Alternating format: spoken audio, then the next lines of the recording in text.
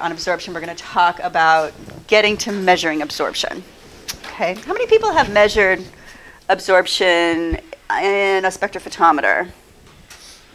Okay, a couple, good. How about with an AC meter, like an AC9 or an ACS? Okay, a couple there.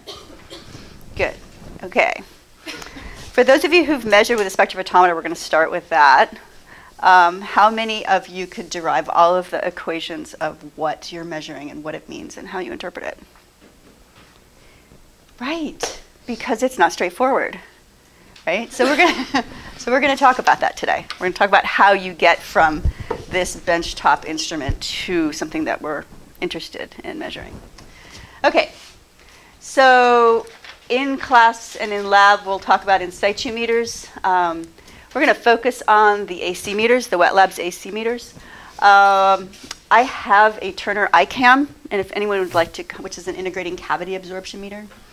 It's recently commercialized. If anyone would like to come and talk with me about it, I'm happy to do that and share my experience, but it's not really worth the class time. We will also be talking about laboratory spectrophotometry, making measurements in cuvettes and on filter pads. And we'll show you sort of the latest and greatest in terms of approaches and protocols. Okay, so we talked yesterday about what absorption means sort of at that molecular level in terms of electronic states and vibrational states. But now let's sort of move bigger to where we have some material that is comprised of a bunch of molecules. And we want to consider a thin slab of this material. Okay, so my material of interest is water. So it's blue, even though it doesn't look blue if it was this thin, but just so you know. Okay, so when you think about thin, what does thin mean? You know, because we're going to be talking about derivatives, so everything is sort of infinitesimally small when you get to the limit of thickness. But what do we mean by thin optically?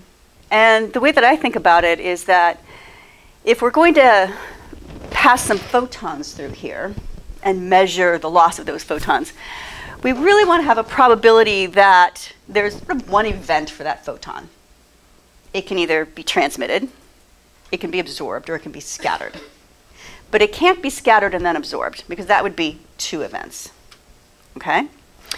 And you also want it to be thin enough that no event is shaded from another. For example, you don't want two absorbing molecules in the path, so that if it gets absorbed by the first one, the second one never sees that photon, never had the opportunity for the probability of absorption. So no shading. Okay? Does that make sense? So that's thin. All right, so now let's imagine that we have some light incident on this thin slab of water and all of its absorbing materials. And we have some transmitted power. Now, if those two are equal, obviously, there's no attenuation, right? So that's easy. But if the transmitted radiant power is less, then there's some sort of attenuation. And it can either be absorbed, which we're going to call sub A, and it could be scattered. Okay. Sub B, because B just invokes the word scattering, as we determined yesterday, right? Okay, or there could be a material in there that both absorbs and scatters. Okay. So what do we know about the power on this side and the power on this side? How are they related? They're conserved, right? What comes in must go out. And I'm ignoring, well, actually I don't have to ignore it because it would be absorbed. So we can sum up those three and they have to equal that one, and that's just conservation. Okay. So that's really helpful. That's what helps us get to the point where we can make some sense of this. So now let's think about, because today's absorption, let's think about a material that this slab only absorbs. We're going to ignore scattering. Scattering's for, I don't know, Thursday or something. So we can define that fraction of the total incident power that's absorbed as the absorptance. Okay?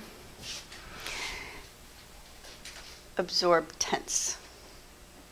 So one of the problems that you'll find if you look anything up on the internet is that there are a lot of terms that people throw around. Absorptance, absorbtance, which I think is just a made-up word.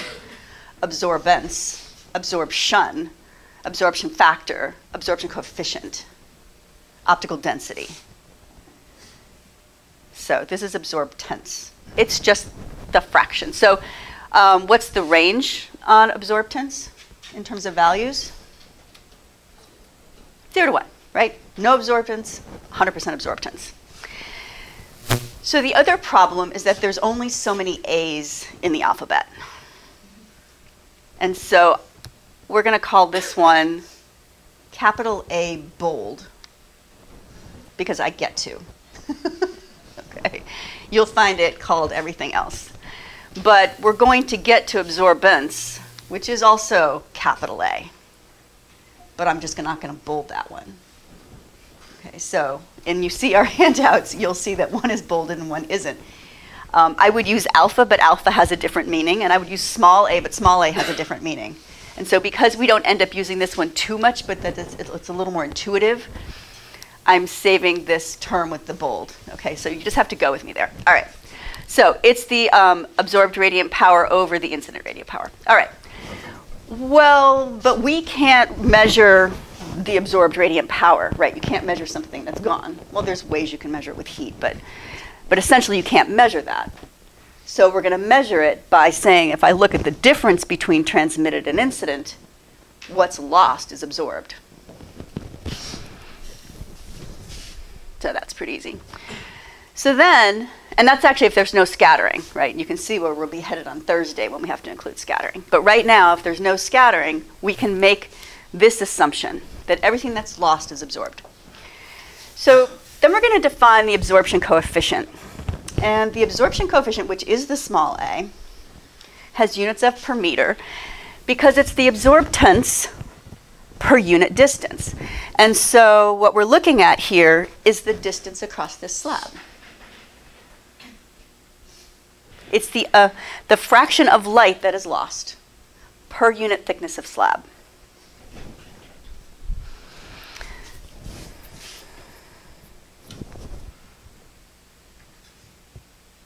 That seems pretty straightforward, because we could measure this if we could measure a slab, a thin slab. So if we think about what that means in terms of taking things into a limit, we could think of this term as being what radiant power was lost over that slab, or what is the change in radiant power across this slab? Well, the change, of course, is negative because it's lost. Okay, so we have a negative sign. And because we're talking about an infinitesimally small slab, we can say that it's the loss over the radiant power that's in that slab. And so, of course, then we see these nice deltas, so that makes us think about something. But I want you to think about this in a little bit different way. I'm going to rearrange this equation for a second. And I'm going to bring this term over here, and I'm going to bring the x over and bring this over, right? I'm just kind of doing this, right? And so what this says is the change in radiant power over that slab is proportional to the radiant power incident on the slab. In fact, this is linearly related to this by some constant, and we're just calling that constant A. So do you have a question? Yeah, what is it without a subscript? It's indicating that this is small enough that we can just take the radiance that's there, the radiant power that's there. Now, what this means is that the loss of radiant power over that slab is proportional to how much light is incident on it. So if you have a lot of light coming in here, the loss over this distance is going to be big. And if you don't have very much light incident on here, the loss is going to be small. So the loss is proportional to how much light is there. Well,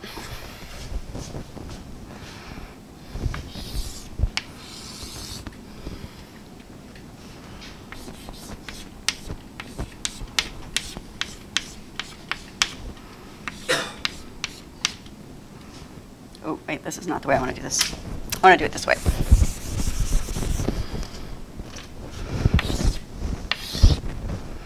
If we think about this in the ocean, how does light change with depth? Yep, the universal symbol for exponential. Right? You can measure this. And people do measure it. And you guys will measure it here.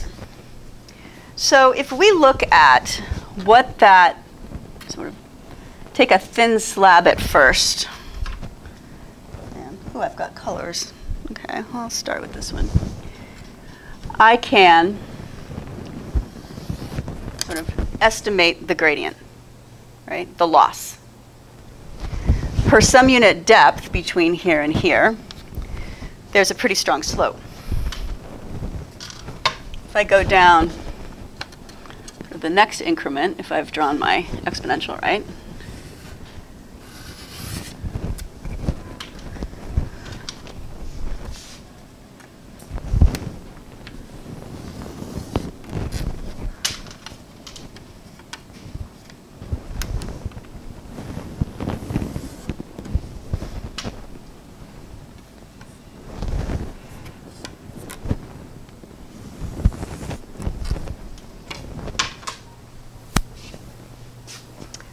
the slope of that, if you approximated the decrease in light with depth over a relatively small depth interval, and you approximate it by a linear, by a line, you would see that for each increment, the slope is changing as you go deeper. The slope changes as the intensity of light changes.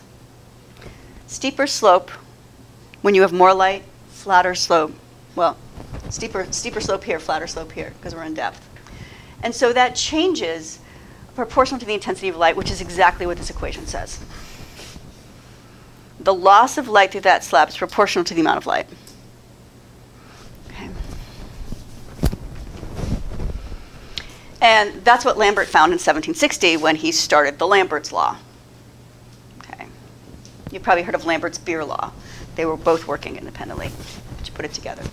But this is this contribution, which says that we observe this, and so we can express it this way. Okay.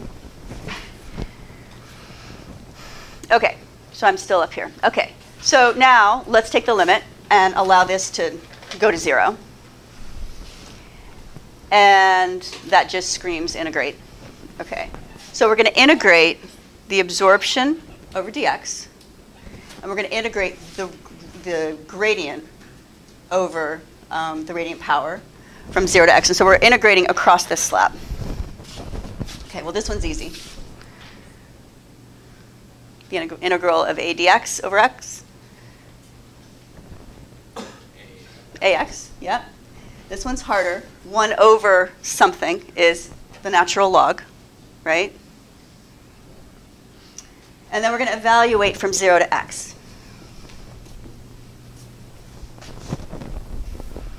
Okay, so this one's easy.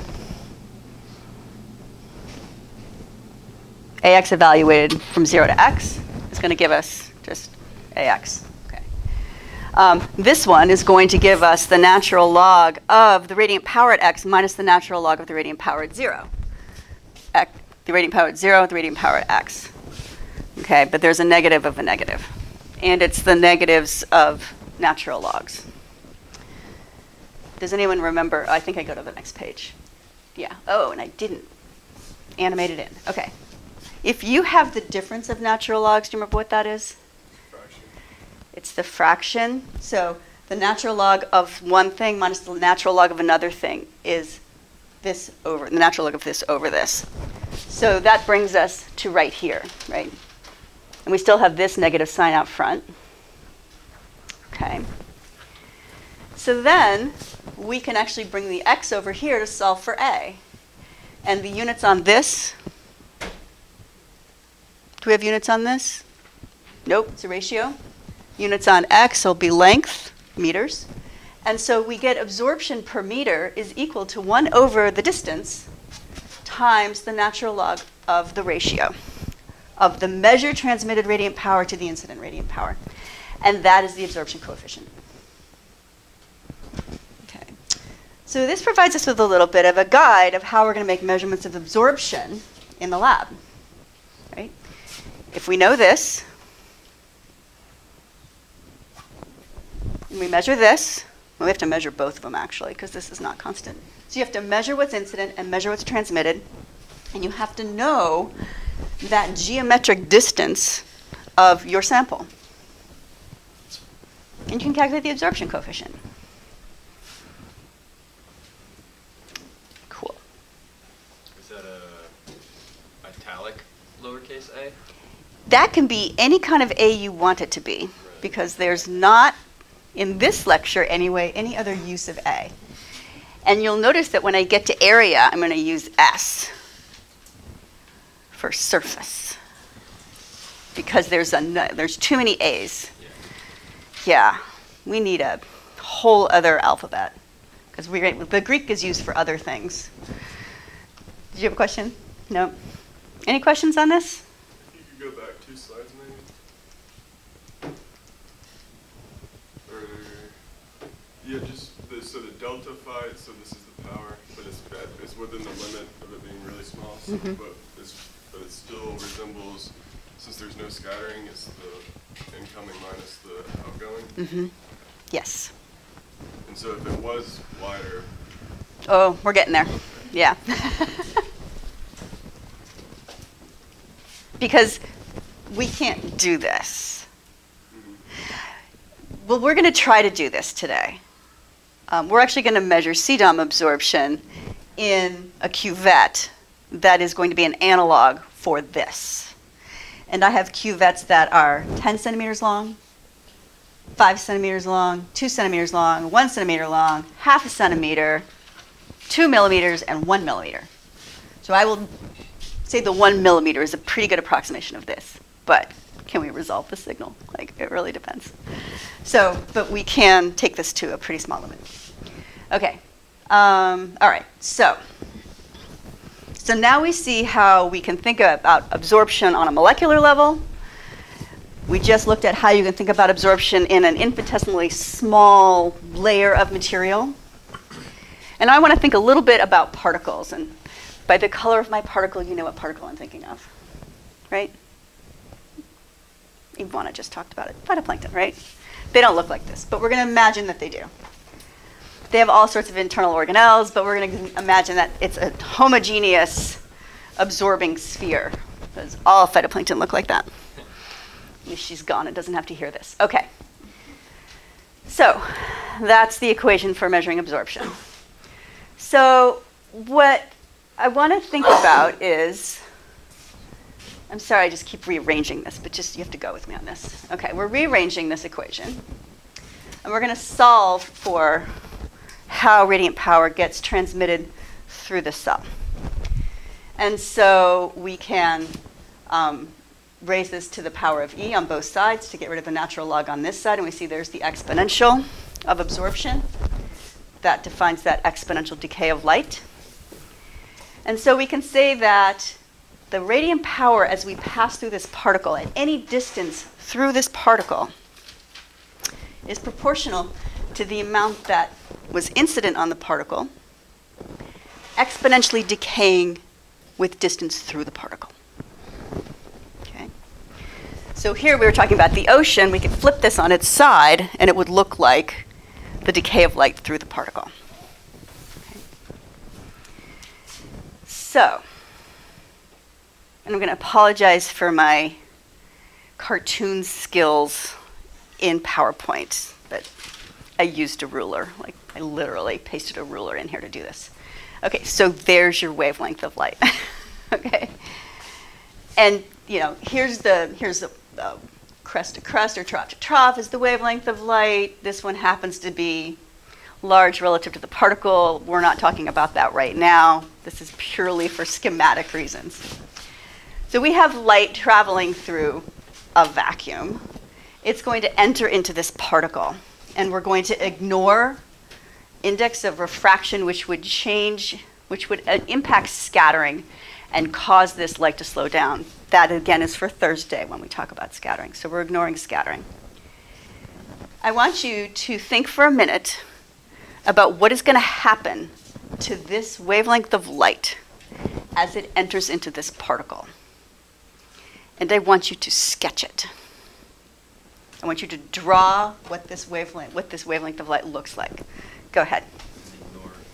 Ignore scattering. There's no refraction. There's no slowing down. We're going to assume that the material has the same real index of refraction.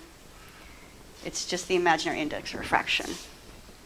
It's just absorption. So go ahead and sketch it.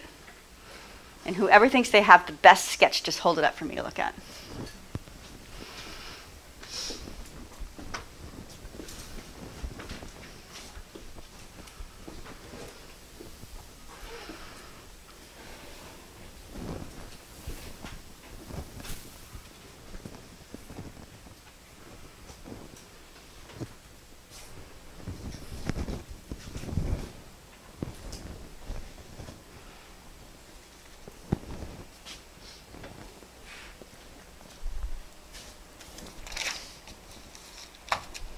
It's okay.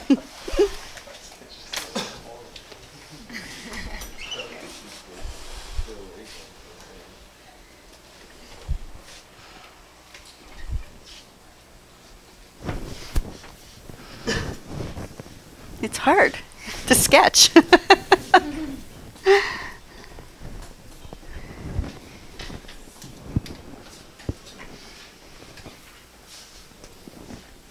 If you feel like you're stuck, you are welcome to talk with anyone. Oh, I can't get around this.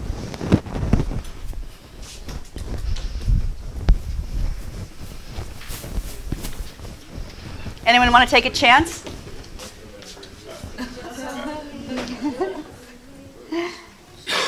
Yeah. I have reduced amplitude. You have reduced amplitude?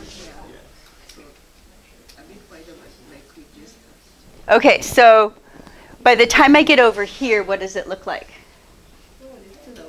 It's lower. So there should be reduced amplitude, right? Because the amplitude is proportional to the amount of energy. And if you're absorbing energy, you're reducing the amount of energy. And so you have to reduce the amplitude. Okay. What happens to the wavelength? Stay the same? Some people say, anyone say larger, smaller, just right, Goldilocks, just right, say the same.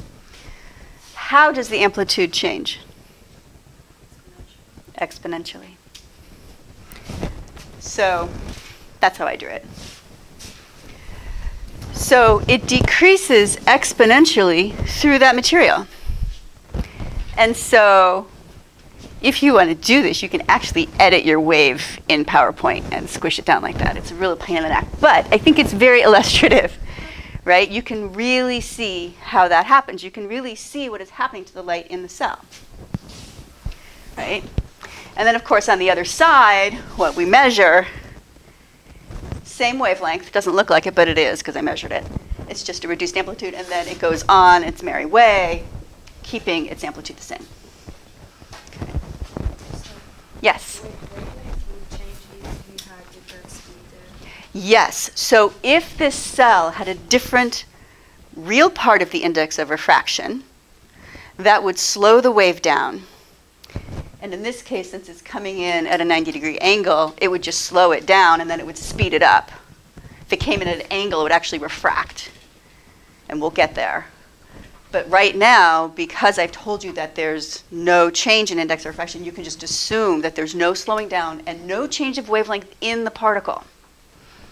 But only true for particles that have an index of refraction that matches the medium that they're in. That's the only time that happens. And, you know, for many, I would say that phytoplankton tend to have, they're big sacks of water, right? So their index of refraction isn't tremendously different than the medium that they're in, but enough that they do have some scattering response. Excellent. Okay, any questions on that? Okay. All right. So if I have two cells that are exactly the same, except one has a lot more pigment, why might it have more pigment? Less light. And phytoplankton respond to less light by increasing their absorption potential, by increasing the amount of pigments in their cell, so that they can take advantage of the low light environment. So what that would look like is that you would have a much stronger decay to the point where maybe no light makes it out, or a little tiny, tiny bit of light.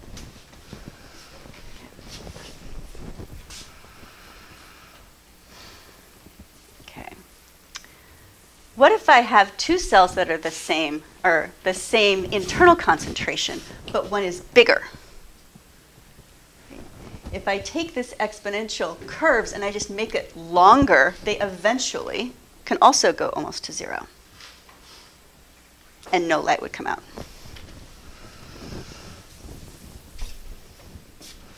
So you can think about these scenarios in the ocean. Cells of the same size that have different pigment concentrations, cells of the same pigment concentration that have different sizes. Right. Okay. So here's an absorption spectrum from blue to red. And here's a cell, a single cell, but with two different wavelengths of light impinging on it. Blue light and yellow light. So the blue light is going to be here, and the yellow light is going to be here. Sketch for me the difference in how this light interacts with this particular cell for those two wavelengths. Ready, go.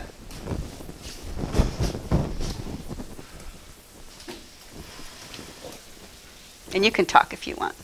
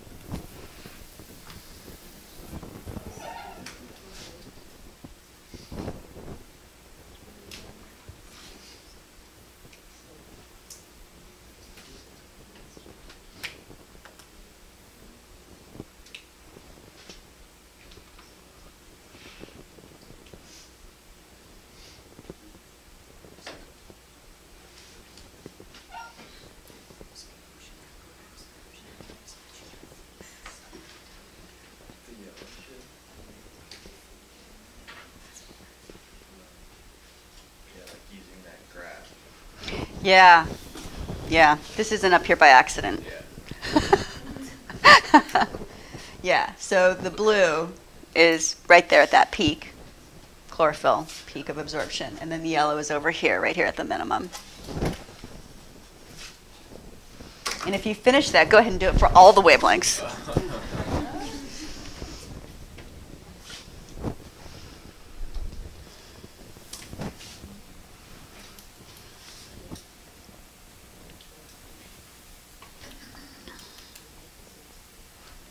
All right, what do you think? The amplitude of the blue is going to decrease faster. Yeah, exactly. So if we look at the blue, it's going to have a pretty strong decrease. And if we look at the yellow, it's not going to have a very big decrease. Okay. And so you could imagine where you could get to a point where you could lose almost all your light here, right, depending upon how thick this is. And you could also imagine that if you looked at a wavelength just a little bit shorter or longer than this, if it was a really big cell, you could probably have almost no light coming out from any of those wavelengths, even though we know that there's probably a different efficiency of absorption, a different exponential. If you get to the point where you're at this limit where not very much light comes out, you might not be able to resolve that peak. What would it look like? Yeah, it would be flat, right? Because you're at this limit, and so you end up with some flattened peaks because you have so much absorption relative to the size of the particle. You could increase the intensity of light and then resolve it,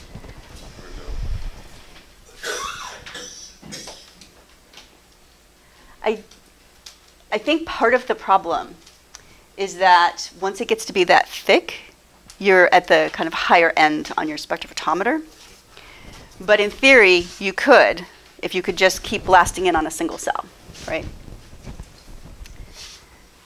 But what we find when we measure it in the ocean with technology that doesn't allow us to do that is this. So this is from a very old paper by Morel and Burko, where they actually looked at that. They actually modeled this. And they said, OK, well, let's take a small cell, and we'll measure its absorption spectrum. And they measured this spectrum, which has got a nice peak, both peaks due to chlorophyll. And then if you had a large cell of the same internal concentration, obviously more pigment because it's a bigger cell, but the same internal concentration, the same absorption, the same cellular absorption coefficient of this material, you got this peak. And you can see that, in fact, it is flattened, right? Mm-hmm. Isn't the point because it's normalized too? Well, so what we did by normalizing it, we just put them all on the same scale. It doesn't change. It changes the shape. The change is true. Yes, this one would have a higher absorption because it's a bigger cell. So we could put them on a different scale, and it would look like this. If it's just regular absorption, it would be like this. The other one would look something like something low.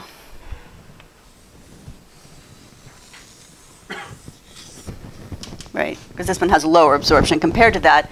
But the shape change is caused by what we call packaging. The fact that there's such a long path length for these photons to go through that some of the pigments over here actually never really see the light. Right, they're shaded. Right. Okay. And so that gets us back to this diagram that I showed, or graph that I showed you from yesterday, where we looked at the blue to red peak and found that the blue to red peak is really different for the small cell versus the large cell. Okay. So this is what we call a global relationship. This is like the Northern European waters, but you can find this everywhere. This was for global relationships. But what we tend to see is if the environment can be characterized by oligotrophic conditions, which are low chlorophyll waters, right? What do we know about oligotrophic conditions? What does that mean, oligotrophic? Low nutrients. Who do we tend to see in terms of phytoplankton in low nutrient waters? Cyanobacteria. Small cells, right? So we tend to see these cells in these environments with this spectrum. Okay. And when we're in eutrophic environments, lots of nutrients, we tend to have a lot of biomass because biomass is set by the limit of nutrients, right? And so the more nutrients we have, the more potential growth and the larger the concentration of chlorophyll in those waters. And who tends to live in eutrophic environments? Diatoms, my favorite, right? So those are the small cells, those are the big cells, and the diatoms have the flattened slope. They're bigger. I mean, we can make some arguments about who's got what internal concentration, but to first order, the size of the cells is controlled by the nutrient environment, which controls the biomass of the environment, which controls the absorption spectrum of the environment.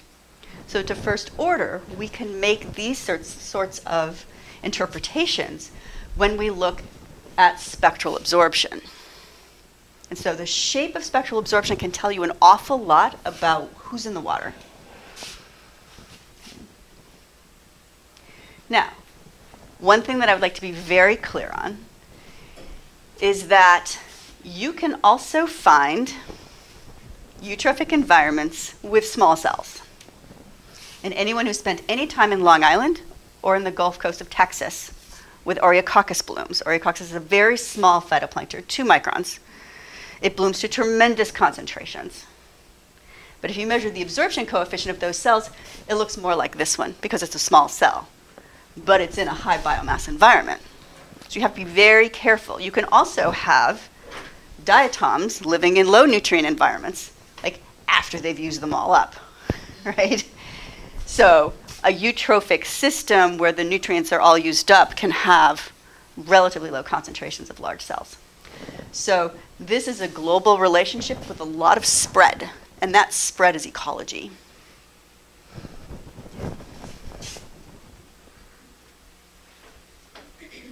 All right. So, oh, yeah. So there's the same cell with different pigment concentrations. Whoa. That didn't show up as nearly as pretty as it does on my screen. But you can have this large cells with low internal concentration or high internal concentration, and you will get the change. So this would tell you something about what? Low versus high internal concentration. What about the cells? Are they light-limited? Yeah, this could be light limited, and this one that you can't see definitely has plenty of light. It didn't put on very much pigment. And so within large phytoplankton, for example, if you look at the shape of the absorption spectrum, that can tell you something about their light history. So, very powerful tool. Okay, questions on pigment packaging? Yeah. So which of the spectra would go in which? Well, which do you think? So if we had relatively low pigment, what is the decrease in amplitude? Yeah, so there'd be less absorption, so nice tight peaks, because you can resolve the differences between small amounts of absorption when most of the light is getting through the cell. And when you can't, when you have a cell that's packed with pigment, it's very difficult to resolve what might be the difference in a pigment absorption because almost all the light is being attenuated through that cell anyway. Yes? Can you go back one? Yes. So which one you said it was the one with more nutrients?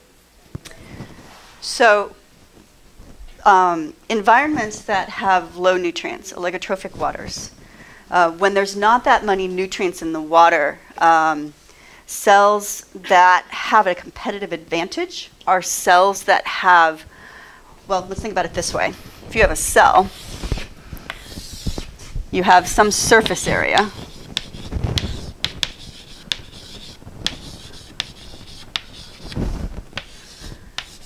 And you have some cell volume, right?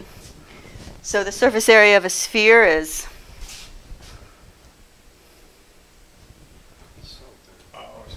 something r squared, right?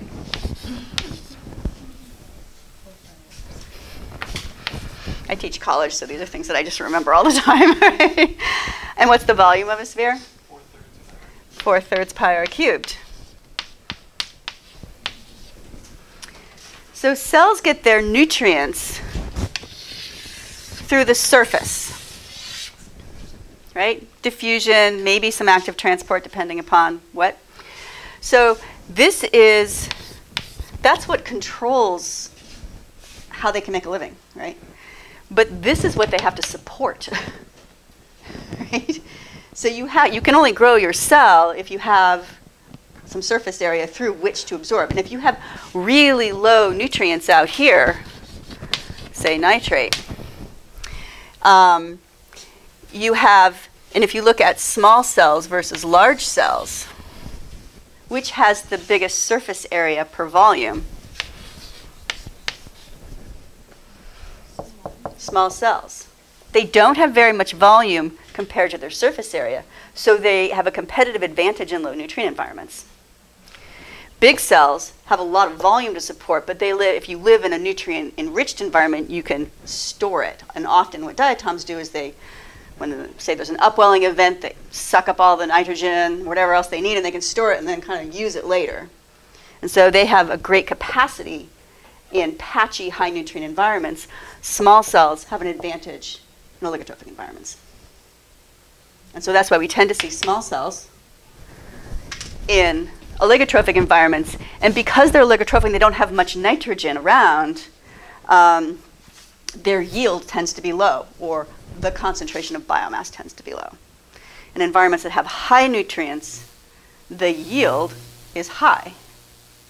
Because if you have some physical event that brings a lot of nutrients in the water, then that is your potential for all that nitrogen to end up as cellular nitrogen. Does that answer your question? Small cell, large cell, small cell, large cell. Because you get this flattened peaks. See how flat that is? This has nice peakiness. Also a very big difference. So if we go back to this image here, which one do I want to do? Oh, well, we'll have to sketch this. Oh wait, that's it. Smaller, larger. For the same material, you would have very little light coming out of the larger cell. And so if this was blue light, and then you did blue light plus 2 nanometers, you wouldn't see a big difference. And so that makes the peak, instead of being nice and peaked and being able to see very small differences in the amount of light coming out, you wouldn't be able to see very much difference. And so your absorption tends to flatten out. You can't resolve that peak because of the large size and the strong absorption within the cell. So big cells have flattened peaks. Okay, good. Okay.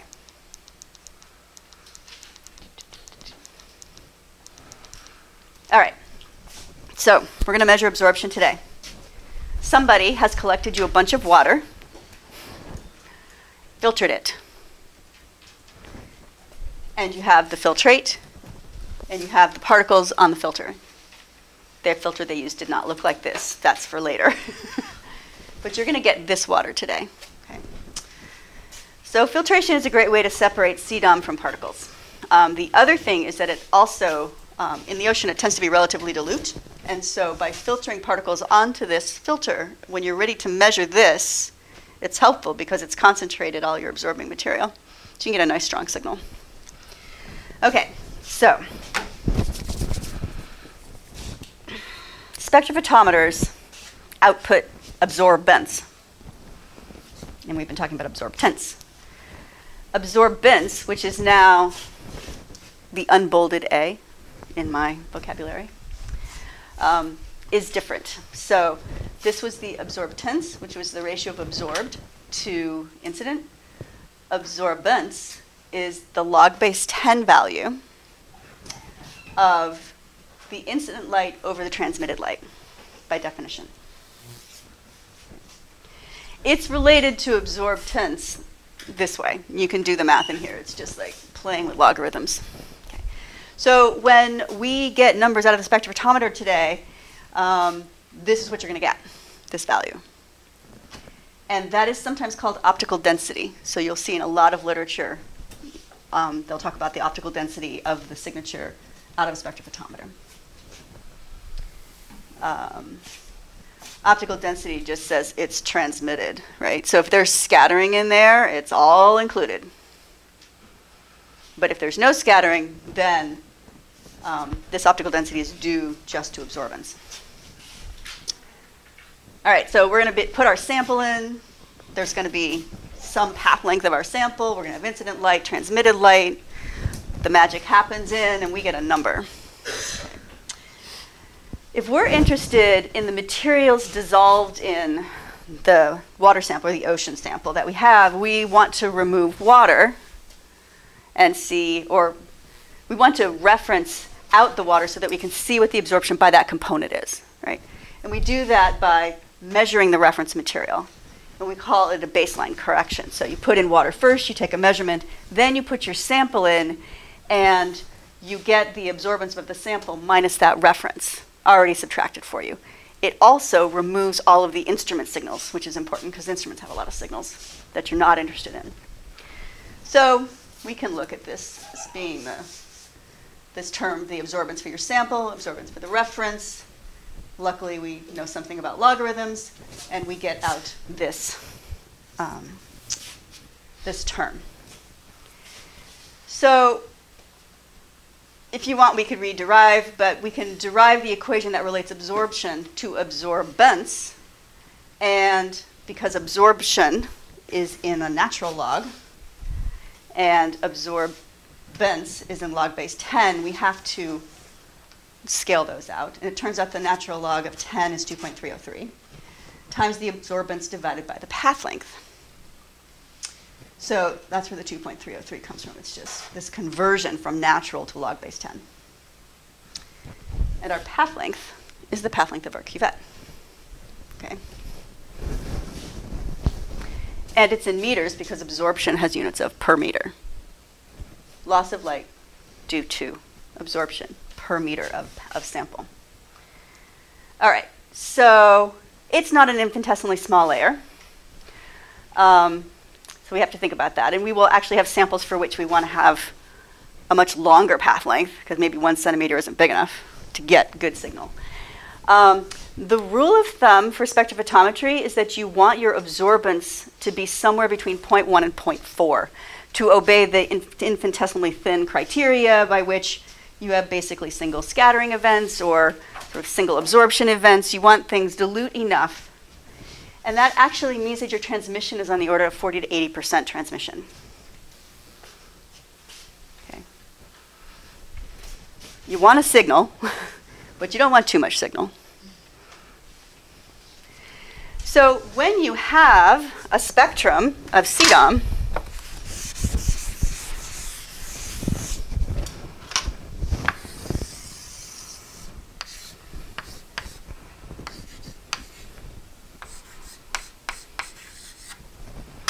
that looks like this, you may find that your optical density, to stay within this range, you may actually have to sort of divide it up and do maybe a 1 centimeter path here and a 10 centimeter path here. So to stay within these criteria so that you're not self-shading your sample, you may have to measure your sample twice if you're interested in both parts of the spectrum. But that's okay, because you'll learn how to do that today. Okay. All right. So, particles on filters. How many people have measured particles on filters in the spectrophotometer? 1, 2, 3. Oh, yay. All right. That's where we're headed next. Any questions on this? Okay, straightforward. All right, so the current state-of-the-art recommended way of measuring the absorption by particles on filters is in a center-mounted integrating sphere. The problem is that those filters are made of glass fibers, and those glass fibers are very scattering. And you can tell that because when you look at them, they're white, right? Which means they're scattering all the light equally back to your eye. And you know that when you filter, if you look at it under the microscope, you can see all the particles embedded. These are fibers. They're laid down in a way to give a nominal pore size of 0.7 microns, and the cells and particles get sort of embedded in there. And so you can imagine if there's all this scattering going on, it's creating a different kind of light environment that isn't anything like what we've talked about. Right? And what we want to do is capture all of that scattered light. Because if we don't, we're attributing scattered light to absorption. And you're going to overestimate the absorption. And so by having an integrating sphere that's made of spectralon so that it's intentionally scattering in the interior, then you can actually capture that scattered light. Okay. So the instrument that we'll be using is a dual beam spectrophotometer. It has a sample and a reference beam. And the reason why that is good is because it's constantly accounting for the variations in the light source. Light sources are not stable. And so having the two beams being constantly measured is really critical. Single beam, you just have an assumption that your lamp hasn't changed over time. And sometimes that's not a great assumption. So there's some giant instrument over here that has a light source. It splits the beam. One beam comes in and hits a mirror and enters in through a port. We're looking down on this integrating sphere. Down on the integrating sphere. And there's going to be a little opening in that sphere where there's a detector. But essentially the whole thing is relatively close. So you set it up so that that sample beam comes and goes through your filter first. It doesn't interact with anything here, it's air. And it goes through the sample. And what's going to happen to it? It's absorbed. Get some scattering. And then that beam will exit, right? And so now this has been reduced due to absorption. It also probably is spread out in a lot of different directions. But I'm going to show you how that happens. So instead of just going out, otherwise we could detect it here and say, yay, we have absorption. But it's going to be scattering out of here. But once it hits this wall, what's going to happen? This wall is white spectralon. It's going to reflect.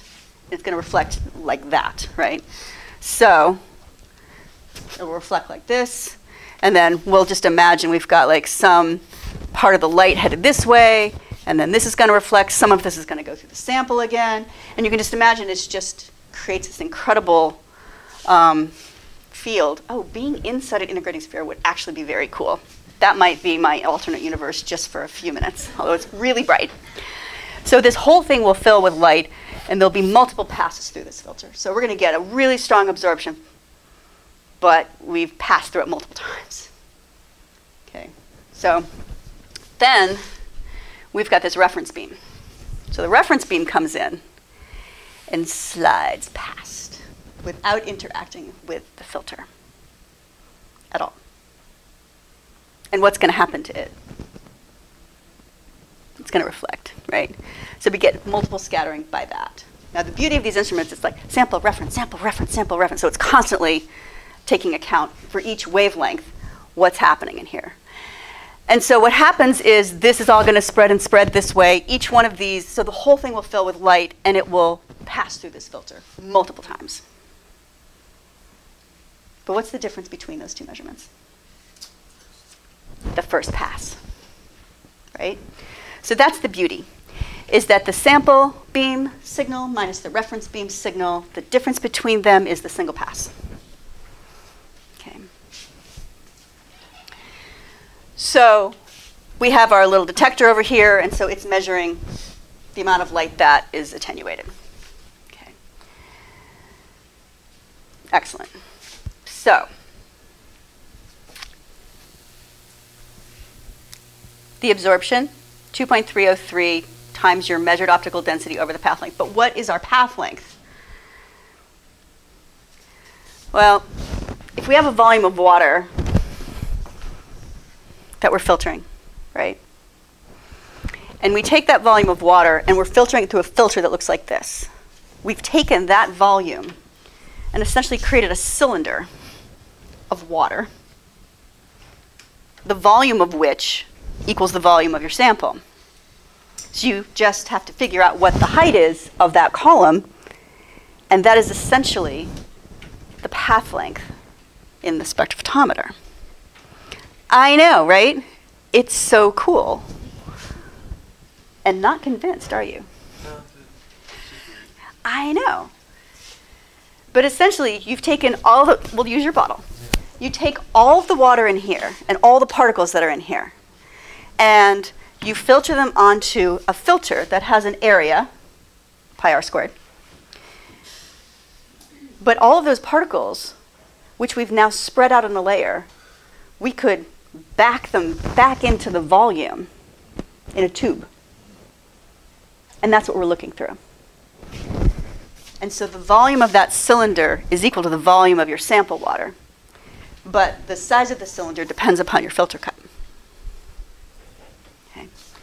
So the volume of a cylinder is, wow, I probably didn't put it up here, pi r squared h, right?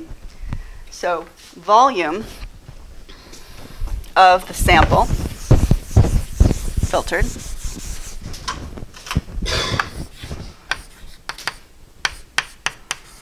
that's what you filtered, has to equal pi r squared h, which is the volume of the cylinder of water. R is the radius of the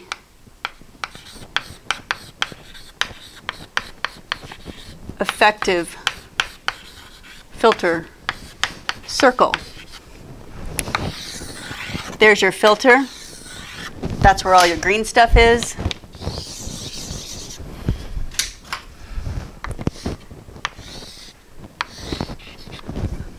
That's your radius. The light beam has to be bigger than that, I assume? So the light beam actually ends up being something like this, which is why we have to take into account the total amount of material went to this area. So, and this height here is your path length. And you only sample through part of it, but that's okay, because it does, you could have sampled a little bit further over, a little bit further. So if we solve for h, we find that h equals the volume filtered over pi r squared. And that is the geometric path length of your sample. So now, where I have this equation for absorption divided by path length, I just have to put this in for the path length. We typically measure volume in mils, cubic centimeters. The filters are small. We measure the radius in centimeters. The ones that I use, the filter cup that I have is 1.1 centimeter. We'll measure whatever yours are. And so then you have cubic centimeters over square centimeters. So this is per centimeter. So we have to have a conversion to get us to meters. That's where the 100 comes in.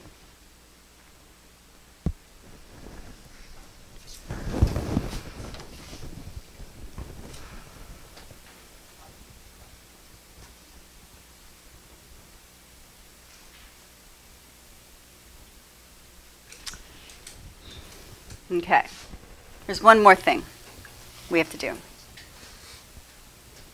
If this wasn't such a great measurement, we wouldn't do it because it's a pain.